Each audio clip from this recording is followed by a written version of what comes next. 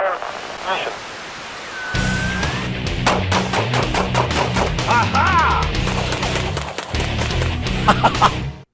Hi, this is Joel Persinger. I'm the Gun Guy. Thank you very much for all of your support with GunGuyTV, and thank you very much for watching my videos. Without you, I'd be just talking to myself, so I'm grateful that you watch the videos. Thank you very much for doing so. By the way, if you don't want to watch them on YouTube, remember, we are no longer prisoners of YouTube. You can find GunGuyTV on all of these platforms as well. Some of them may not have all of the videos, but we're working on getting the entire channel copied on all of these platforms. So if you discover that you go to one and maybe 1 or 2 or maybe 10 of the videos are missing, don't worry. We will get them all there. We're working on it as quickly as we can. And please go to one of those places and subscribe or follow, just in case something happens to us on YouTube. You'll know where we are and what's going on. The other thing I wanted to mention to you is if you don't have concealed carry insurance or firearms insurance for home defense or something, check out Second Call Defense. They are a sponsor of GunGuyTV now. They didn't used to be, but they are now. And I've been talking about them since long before they ever gave us any kind of sponsorship. I use them myself. You should check them out. The link is in the description. If you decide to choose Second Call Defense as your concealed carry insurance, please use our link. It does benefit us a little bit and help GunGuyTV stay alive. It keeps us afloat. And when you do that, it really helps a lot. All right, what I wanted to talk to you about today was this Crimson Trace Laserguard setup for my Smith Wesson M&P Shield.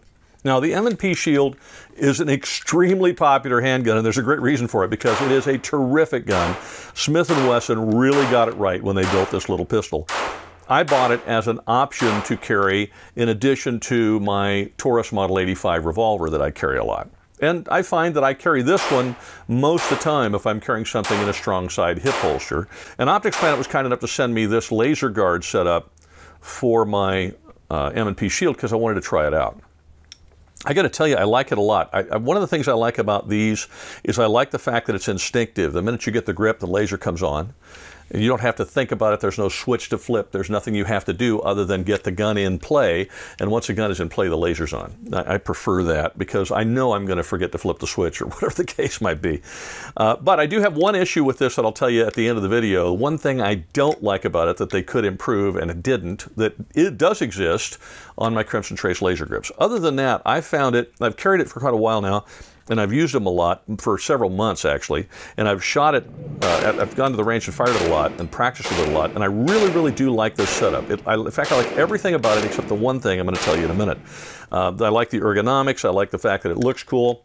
There is an issue in the fact that you kind of have to hunt for holsters that you like, that will accommodate it. And I couldn't find one I really like. There's a bunch of them, but I'm not a Kydex holster guy. I'm an old dude. I still like leather holsters. So I contacted George at GB Holsters, and he actually built this holster for me along with the mag pouch, and I really like it. And I did review these and talk about these in another video, so you can check that out if you like.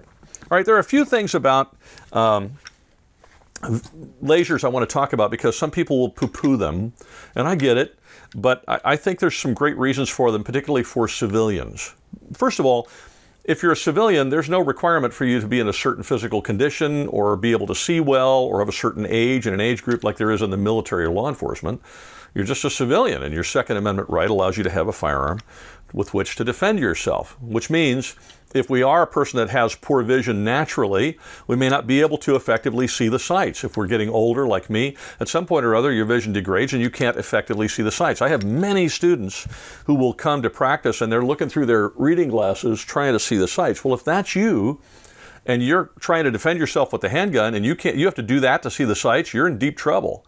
Well, this is where a laser can help because you won't be able to see the sights, but you certainly can see the laser dot. So it allows you a way to aim the pistol using a different tool rather than the irons to be able to get the pistol on target very quickly and defend yourself if you happen to be a person with poor vision or degrading vision. Likewise, it also helps you extend something that we can do naturally. Now, most of these contests, if you're in a shootout to defend yourself as a civilian, most of these things, frankly, happen at bad breath distance, to be honest with you. And if that's the case, you don't need sights at all. Point the gun, press the trigger, you're going to hit the bad guy. I mean, it's pretty simple. It's simple point shooting. You're focused on the target, not on the sights. You point like you point your finger, and you press the trigger. As long as your trigger press is good, the bullet's going to go where you want it to go, up close and personal, within 4, 5, 6, 7 yards maybe. Probably 4, 5, 6 yards for most people. Beyond that, it gets a little sketchy. but you can do it. However, it is a skill that needs to be practiced. So you got to go to the range and practice that so that you can do it in emergency and not jerk the gun and drive the rounds underneath the bad guy or underneath the target. So you still have to have a good trigger press, but point shooting works very well. Here's what a laser does. It allows you to extend the distance at which point shooting will work effectively. For most people, point shooting is going to work in distances measured in feet and maybe a little bit in short, very, very short yardage. But you put a laser on here, now if I point the gun, I can adjust a little bit and adjust my point because I see where the dot is. And that allows me to use point shooting skills and use them out, in some cases, out to 7 yards, 10 yards, maybe even 15 yards. I can get the rounds on target with that laser where I couldn't otherwise. And if that's what you need, then you get a green laser because you can see it clearly during the day.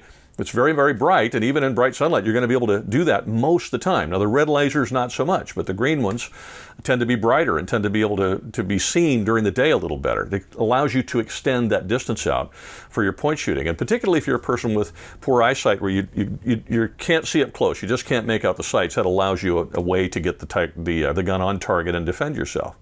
Now, lastly, obviously at night, this gun I could put tritium night sights on if I want to, and I think I'm going to so I can see the sights at night. But my snubby revolver, I can't. The rear sight is just part of the top strap. I mean, it was very expensive to have that drilled and put, tritium in, and it's more trouble than I want to go to.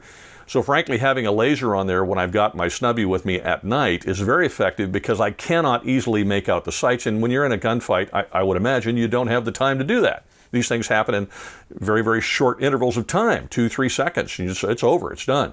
So you don't have time to be hunting for the sights. That's where a laser is positive as well. Now, there's one other area where a laser is a big deal, and that is if you're behind cover and you need to reach around something to shoot. I wanted to demonstrate that for you, which is why I went to the range and I did it. I stood in one lane and reached my hand around where I could not see the pistol at all. And at 7 yards, which is where I put the target, 6 or 7 yards, I was able to keep the rounds right in the middle. In fact, a few of them I actually got really solid bullseyes with. The other ones I jerked the trigger a little bit, but I kept them right on target without being able to see the gun at all. I actually had the wall in between me and the gun, and I was still able to keep the rounds on target. Well, that simulates being, being underneath a piece of cover and shooting around it, or being behind an engine block and kind of shooting around it where I can peek around and actually see the bad guy, or being in a crowded building where I'm hiding behind a piece of furniture trying to use concealment, but now I have an opportunity to shoot, but I don't want to put my head over the top to do it. This is a way that I can index the gun on target, and I can sight it on target without necessarily having to have my bean behind the gun where it's exposed. That to me is one of the greatest advantages of lasers. So I urge you to check them out. This one is a really good setup. Now, the other thing I want to mention to you too is there are lots of people will say, well, yeah, but what when the batteries die? What about when the batteries die? You know, the same people that say that are the ones that have battery operated optics on their rifle and don't whine about it. They're the same people that will complain about a polymer pistol, but or an aluminum pistol because it's got to be all steel, but they're AR-15 lovers, right? I mean, it's nonsense. They're the same people who probably would have complained 100 years ago when all of a sudden somebody invented the horseless carriage, and they would have said, well, that newfangled thing's ridiculous. I'll just ride my horse. Well, how many people are riding horses around the United States today? So that's a ridiculous argument. If that bothers you, buy some extra batteries and swap the batteries once out every 6 months, and the battery's not going to die on you. And sure, if you can see the sights, you should practice with irons in case it does. But a lot of folks, civilians, some of them can't see the sights at all. You might as well knock them off the gun. They can't see them and they're unusable. If that's the case, get yourself a laser. And if you're carrying a little gun like this, whether it's the M&P Shield or the Glock 43 or 42 or a little gun like that, I'm pretty sure they make this laser guard for all of those. They certainly do for the Shield.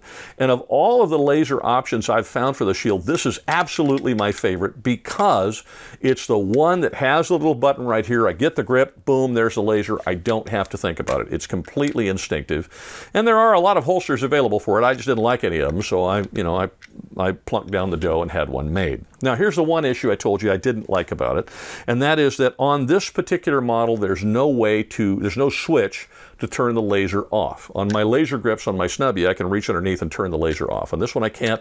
It's on all the time. There's nothing you can do about it. The only way you can not use the laser is lighten up your grip, which is fine. But there are times when I want to practice shooting without the laser and I'd like to be able to turn it off. Well, I can't. And you know, it's a minor thing, but it's a thing. So I want to let you know that you can't turn the laser off on the Crimson Trace Laserguard for your M&P Shield. But other than that, the darn thing is stellar. It looks like it's actually was designed to be part of the gun. And it works brilliantly. I'm very, very pleased with it, and I'm very grateful for OpticsPlanet sending it to me. So check it out on OpticsPlanet. You can get them there. The links are in the description unless you're on YouTube. If you're on YouTube, you will not find the links in the description. However, I did find out, I think, that I can put them in the comments and then pin the comment to the top. So that's what I'm going to do on YouTube. So if you're looking for the links, that's where you'll find those pinned in the comments at the top. I cannot put product links in the description. YouTube won't allow it. Everywhere else you'll find them in the description. So there you go. The Crimson Trace Laserguard for your M&P Shield. Check it out. It is awesome. You can get them right there at OpticsPlanet. Thank you again for watching. Have a wonderful week. And don't forget to vote. Don't forget to register. This midterm, we cannot stay home. You got to get to the voting booth and you got to vote if we're going to save our Second Amendment. We're going to save the United States Congress and United States House. We've got to keep them in Second Amendment friendly hands. And wherever you are in your state, make sure you vote. And if you're in California, please vote for John Cox. We cannot let Gavin Newsom become governor. Thank you again. I know I got political there at the end. Have a great week. Be safe.